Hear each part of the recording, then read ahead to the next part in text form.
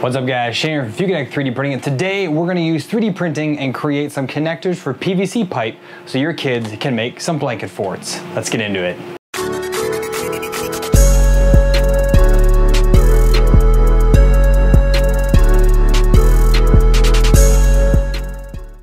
Welcome back guys. So given the current world situation right now, everyone is pretty much stuck at home and we're all trying to figure out ways to entertain our kids.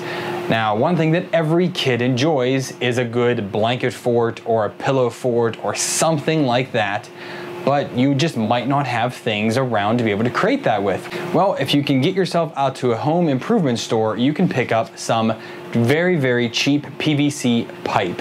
The stuff I bought here was about $1.50, just shy of $2 for a 10-foot stick. That's pretty cheap. I bought, I don't know, 10 of them. So for about 15, 20 bucks tops to buy all those, and then a couple grams, 200-300 grams of filament, depending how much you need, you can create these little connectors that I made here. Now I had to create my own because I did find a customizer tool in Thingiverse, or on Thingiverse I should say. It opens up in OpenSCAD and you just put in your dimensions and boom, it pops it out. Well, that's assuming that you're using US standard PVC pipe. This is not. This is very cheap and very, very much not to spec because it has very much variation in it. So I kind of had to play with that a little bit, but either way, go out, buy some PVC pipe, or you might even have some laying around, and 3D print some connectors.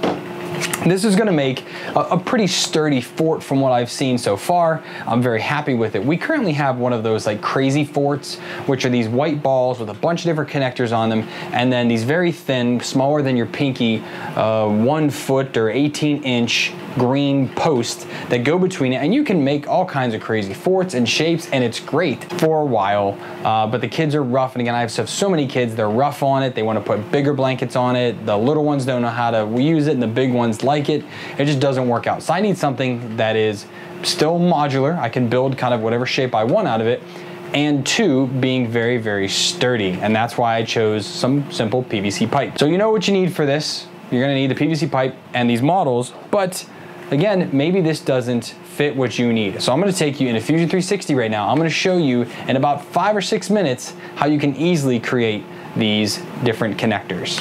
All right, so we're gonna go ahead and do this designing in Fusion 360, and I see here I already have 2 of these completed. So this is, I'm calling this like a 90-degree corner. So this is what would go like up in the corners, and then have 1 post that's actually end up being downwards for like the legs of the fort. And then I have over here a simple T connector as well. And I did actually model up, but when I originally made this first one, I just kept off this top post. And I went ahead and just exported like that just to have a 90-degree, so like the doorway and whatnot. You can make this kind of however you want, but I'm going to run through real quick on how I made this and how I made it very, very easy to print with no support. It's very strong. So we're going to go ahead and create a new design. I'm going to do a new sketch. I'm going to go right in the middle, and then we're going to make the circle. So I'm going to make this 32 millimeters. This doesn't really matter as much, but it kind of gives me a frame of reference for the actual whole project. I guess I don't really have to do it, but again, it's just, for me, it makes my mind work a little bit better. I'm going to go up here to create. We're going to go to sphere. We're going to click on that circle, and then we're going to click right in the middle of that circle, and it pops automatically to 32 millimeters. Again, you could just create a circle there, but whatever. All right, so now we have our base circle. Now this is going to be what we're going to call like the joint between 2 pieces of conduit. We now need to make our, connectors, the actual shafts to go on that. We're going to create a new sketch.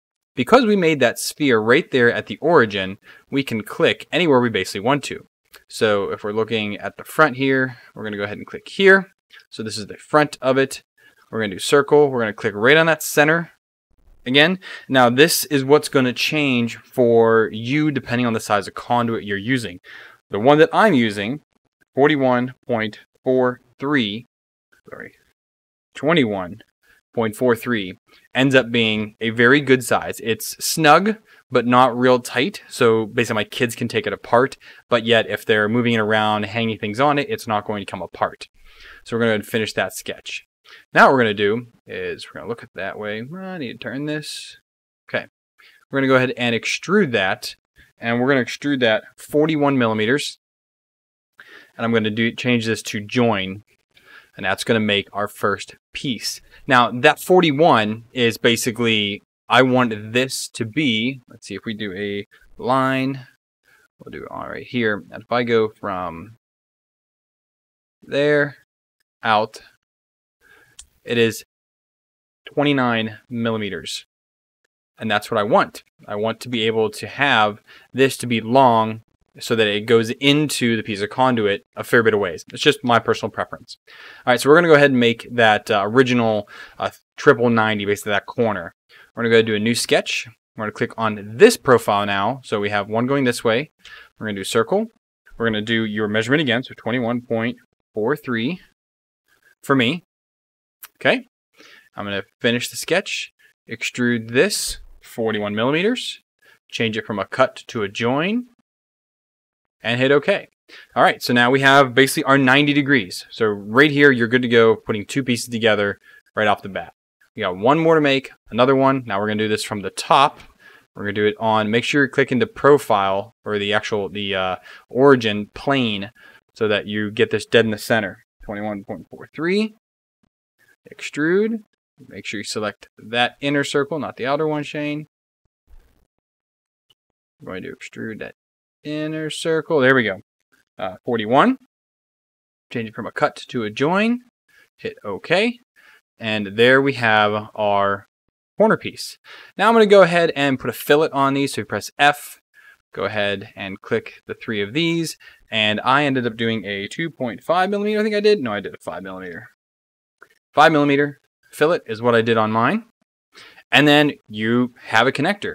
Now this isn't very easy to 3D print, and that is a problem. We need this to be easy to 3D print and not need any support, but yet be strong for most of the way. I mean, we can't make this perfect unless you print one of these pegs separately, but we'll get close to it.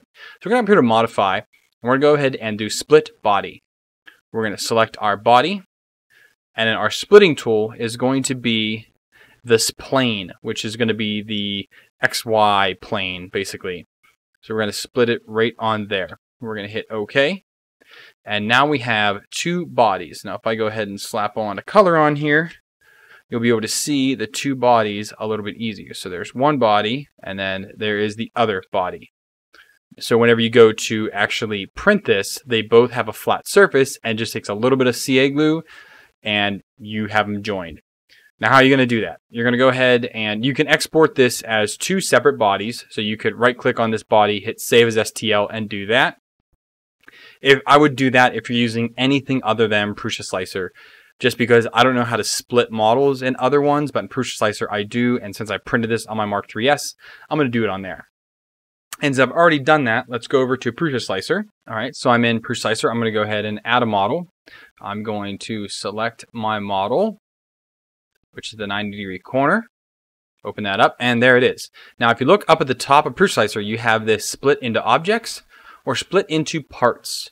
We want to split this into objects. We want this to be two separate objects. You click that, and boom, there it goes. It looks all kind of funky. Hit arrange, and there it is. You've got one way and one the wrong way.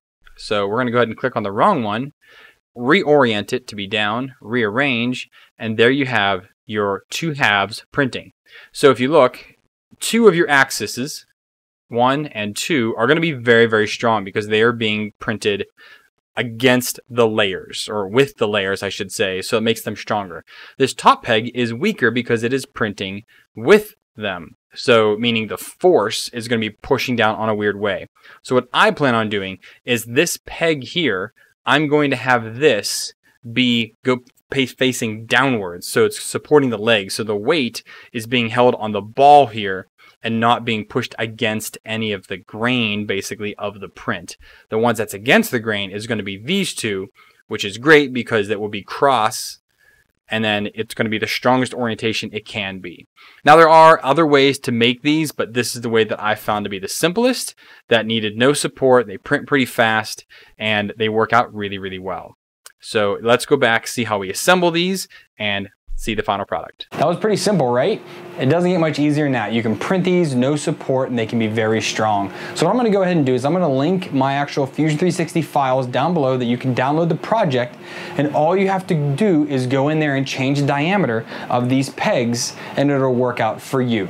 And you could also make this ball smaller or bigger, the connector, however you seem fit, but you can at least use my sketch to get yourself off to the race, or again, follow the quick tutorial I just did for you, and in less than 10 minutes, you can go ahead and have these connectors modeled and ready to 3D print. Now, once you get them 3D printed, what are they gonna look like? So they're gonna look like this. They're gonna come in 2 pieces. This was printed in some Percement PLA, they're gray PLA. It's got little sparklies in it. It's just what I had laying around, and it's good stuff. And so you have these printed. All you have to do is stick them together, and you can use them, honestly, you could use it without glue, but that's very ill-advisable.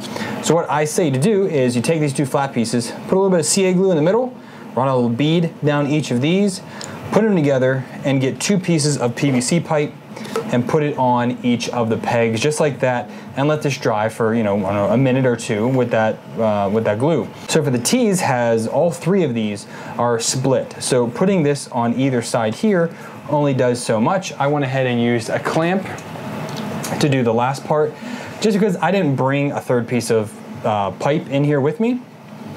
And that worked out just well. Again, just want to keep it clamped, make sure that it gets down there well, and once it dries, you're good to go. So within 1 day, I was able to model and test out a few of these. I had to do, I think I did 4 until I got a generally good fit across several different pieces. Some are a little bit looser, some are a little bit tighter, like this one piece here is a little bit tighter tolerance than this piece right here, which slides on tightly, but easily. My kids could be able to do that, which is kind of what I'm looking for. Something that's nice and snug, but easy enough for a child to take off, my oldest being 10. So again, your results may vary, but either way, do some testing. Each round of these, which I can fill the build plate up with, I think 6 or 7 connectors on the Prusa i3 Mark III's, and that takes about 6 hours to do at 0.3 millimeter layer height. So I'm doing this very rough draft. I'm doing it with 4 perimeters and 20% infill. I want these to be robust. I want them to last because, again, kids are rough with stuff. Like, no one's easy here. So that should be able to do that pretty easily. So within a day, you can have a couple dozen connectors done. If you're a big printer, even shorter time than that, and you'll be able to have them doing this. So I want to put this together and check it out, and I'll show you guys some snips here of what it looks like, and I'm very, very pleased with how these came out. And again, you can make these any size you want, you can change them up. I just add the fillets just to keep things rounded over. Again, these are children using these. I don't want sharp edges on anything, so it just works out so much easier that way. Oh, and you can also make your actual post any length you want. I made my main, the walls to be 4 foot, and then I made all of the interconnecting pieces inside of there 3 foot. I could have went down to 2 or 1 if you really want to go crazy modular, but again, I didn't want to spend all that time modeling different ones or printing out dozens of these.